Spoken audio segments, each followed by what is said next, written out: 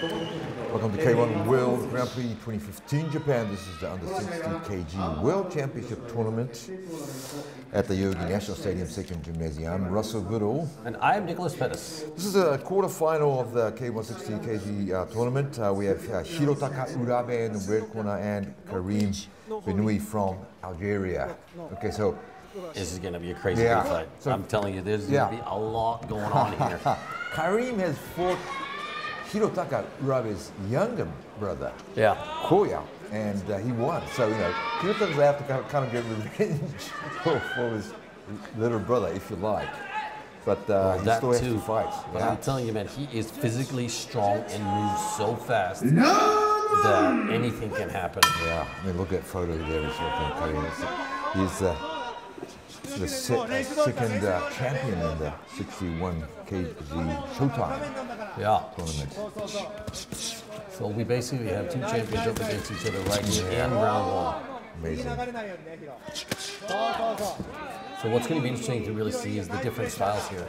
I mean, the Urabe brothers, they really are very similar in fighting style. They never really break their calm, which I find very interesting to see, even when they're faced with hard times. And this fight's going to be one of those. I love to meet their mom, yeah.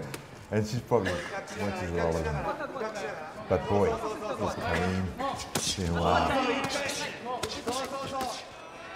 Urabe is not, you know, he's giving everything he's got. Is there a big difference between Hirotaka and his younger brother? How they fight? Or I think they're quite similar. Yeah, I think they fight similar, but there's always some different in personalities and stuff like that. It's just, they're a very handsome couple of brothers. And, you know, that too. They look the same before the fight, and they look the same after the fight. Funny that. Yeah.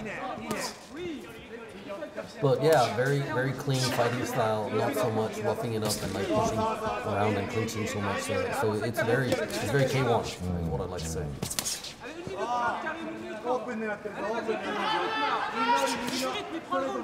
You kind of see what's going on here in the first round. And Karim is trying to like suss out his opponent, but Hirotaka's actually been really pacing the fight well and doing lots of combinations, keeping him at a good distance where he likes to be.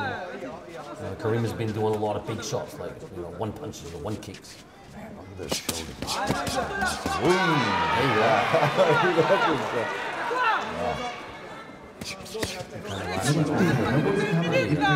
It's whoever is more busy. Got him. Oh, I don't hope this is too bad. If that was a... Oh man, the blood is pumping out there. Let's get a doctor up here and stop that. Yeah, that's we have seen this happen in other fights where, you know, just a one knee that's not does any like physical damage, but the skin just rips, and then when it bleeds too much, it has happened to Lloyd once. Yeah. And yeah, let's really hope that it's not too damaging here and that Karim can continue. I wonder what happened to his shoulder. So look at this one. There it goes. Oh, and he goes all the way up. Yeah, connects and then cracks it. Really? It looked like he was kind of on top of his eye. I'd like to see him up of it. Close up.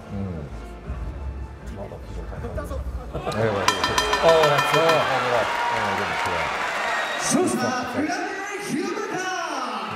That's the rules. Yeah, I mean, it's unfortunate, but that is what a TKO is, you know? Yeah.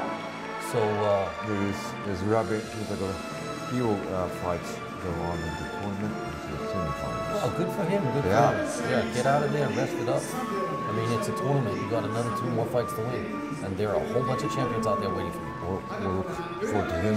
Hirotaka Urabe fighting.